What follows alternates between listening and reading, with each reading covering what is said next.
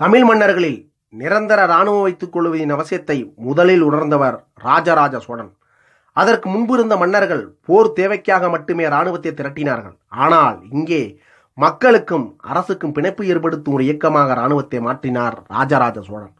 மெல்ல மெல்ல போர்படையை வலுப்படுத்தினார். நெஞ்சு முழுக்க கனவுகள். தேசம் முழுக்க சோழர் கொடி பட்டோலி வீசி பறக்க வேண்டுமென்றால் அது போர்படையினால் திறனால் மட்டுமே சாத்தியமாகும் என்பதை மனப்பூர்வமாக உணர்ந்திருந்தார் ராஜராஜ சோழன். ஆற்றல் மிக்க தரைப்படையும் கப்பற்படையும் இருந்துவிட்டால் சோழர்களை யாரும் அசைக்க முடியாது என்பது ராஜராஜ சோழன் அசைக்க முடியாத நம்பிக்கையாக இருந்தது. ராஜராஜ சோழன் தன் படைகளை எந்த அளவுக்கு வலுவாக வைத்திருந்தார் என்பதற்கு கிபி 1178 சீன அறிஞர் ஒருவர் ராஜராஜ சோழனின் சோழர் படையை விவரித்ததை வைத்தே நாம் அறிந்து கொள்ளலாம். இதோ அவரது குறிப்பு. இந்நாடு மேற்கு நாடுகளுடன் போரிட்டு கொண்டிருக்கிறது. அரசாங்கத்தினிடம் ஏறக்குறைய 60,000 போர் யானைகள் உள்ளன. ஒவ்வொரு யானையும் 6 அல்லது 7 அடி உயரம் உள்ளது. போரிடும்போது யானைகள் மீது அம்பாரிகள் அமைத்து அவற்றில் அமர்ந்து வீரர்கள் வெகு தூரத்துக்கு அம்பு எய்துகிறார்கள். வீரர்கள் ஈட்டிகளாலும் எதிரிகளை தாக்குகிறார்கள். வெற்றி அடைந்தவுடன் யானைகள் கௌரவிக்கப்படுகின்றன. அவற்றுக்கு தங்கத்தாலான அம்பாரிகள் பரிசாக தரப்படுகின்றன. அரசர் முன்பு ஒவ்வொரு நாளும் யானைகள் கொண்டு வரப்படுகின்றன. நிஜம்தான். ராஜராஜ சோழன் காலத்தில் பலம் வாய்ந்த 3 வகை படைகள் இருந்தன. அவை யானைப்படை, குதிரைப்படை, காளப்படை. இவை தவிர கப்பற்படையும் ராஜராஜ சோழனின் சிறந்த போர் ஆயுதமாக விளங்கியது. அம்பா சமுத்திரத்தில் கிடைத்த ஒரு கல்வெட்டொன்று ராஜராஜ சோழனின் போர்படை எவ்வாறு செயல்பட்டது என்பதை பொருத்தமாக விளக்குகிறது. இதோ அந்த குறிப்பு.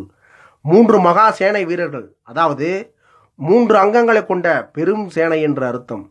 விஷ்ணுவையும் சிவபெருமானையும் வழிபட்டனர். கன்னர தேவனை தோற்கடித்து துரத்தினார்கள். காங்கையனை கொன்றனர். கடல் கடந்து கிழக்கு திசை நோக்கி சென்று மாத்தோட்டத்தை அழித்தனர். மலைநாட்டை கைப்பற்றினார்கள். வள்ளன் என்கிற சாளுக்கியரை ஓட ஓட விரட்டினார்கள்.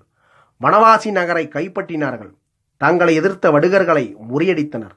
வாதாபி கோட்டை தகர்த்து அந்நகரை கைப்பற்றினார்கள். இவர்கள் 3 வகையான சேனையை சேர்ந்த அஞ்சாம் நெஞ்ச படைத்த வீரர்கள். கடற்படை, உள்நாட்டின் படை ஆகிய அனைத்து படைகளுக்கும் ராஜராஜ சோழனே தலைவராக இருந்தார். ராஜராஜ சோழனின் 70 போர்படை வீரர்கள் கல்வெட்டில் இடம்பெற்றுள்ளன. 3 கை மகாசேனை, காலப்படை என்று பேறு கற்ற விதவிதமான போர்படைகள் உருவாக்கப்பட்டன. ராஜராஜ சோழனின் போர் வீரர்கள் அவர் மேல் அபாரமான பிரியமும் விசுவாசமும் கொண்டவர்களாக இருந்தார்கள். நவகண்டம் கொடுப்பது என்பது சோழர் காலத்தில் நடைமுறையில் இருந்த ஒரு யதார்த்தம். சோழ அரசர்களுக்காக ராஜ விசுவாசிகள் நவகண்டம் என்ற பெயரில் தம்மை தாமே பலியிட்டுக் கொள்வது சோழ வரலாற்றில் பலமுறை நிகழ்ந்துள்ளது. கல்வெட்டுடன் கூடிய ஒரு சோழர் நவகண்ட சிற்பம் ஒன்றில் இது குறித்த சம்பவம் பதிவு செய்யப்பட்டுள்ளது. அதில் பொன்னி மகன் பிழைக்க என்று பொறிக்கப்பட்டுள்ளது. மரண தருவாயில் உள்ள அரசரின் உயிர் பிழைக்க வேண்டும் என்பதற்காக நேர்ந்து கொண்டு தன்னுயிரை பலி கொடுத்த ஒரு ராஜ விசுவாசி சிற்பம் அது. இந்த கல்வெட்டு சிற்பம் தொல்லியல் துறையின் கட்டுப்பாட்டில் இயங்கும் தஞ்சை மியூசியத்தில் இப்பொழுதும் இருக்கிறது. மேலும் ராஜராஜ சோழனின் போர்படையில் பணிபுரிந்த வம்சாவளியினர் இப்பொழுது எங்கு இருக்கிறார்கள் என்றால் ஜெயங்கொண்டம், மயிலாடுதுறை, அரியலூர், கடலூர், உடையார்பாளையம், பழூர் தாழம்பேட்டை, வல்லம், திருவிடைமுருதூர், திருவாரூர், கொரடாச்சேரி, புள்ளம்பாடி போன்ற ஊர்களை ராஜராஜ சோழன் தன்னுடைய போர் தளபதிகளுக்கும் போர் வீரர்களுக்கும் தானமாக வழங்கி கௌரவித்தான்.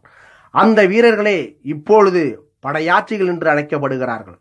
படையாட்சிகள் என்றால் மிகப்பெரிய போர் படைகளை ஆட்சி செய்ததால் படையாட்சிகள் என்று அழைக்கப்பட்டனர்.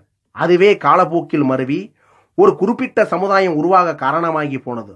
ஆம், அதுவே இப்பொழுது அவர்களை ராசு படையாட்சி என்றும் வீர வன்னியர்கள் என்றும் ராஜராஜ சோழனின் போர் படை வீரர்களின் வம்சாவளியினரை நாம் இப்பொழுது அழைக்கிறோம். மேலும் ராஜராஜ சோழனின் மொத்த போர் படை பிரிவு எண்ணிக்கை எவ்வளோன்னு கீழே டிஸ்பிளேஷனில் கொடுத்துருக்கேன். பார்த்து படித்து தெரிஞ்சுங்க. இது போன்ற வரலாற்று செய்திகளை முழுமையாக தெரிந்து கொள்வதற்கு ANS 24/7 தமிழ் சேனலை சப்ஸ்கிரைப் பண்ணிக்கங்க. நன்றி, வணக்கம்.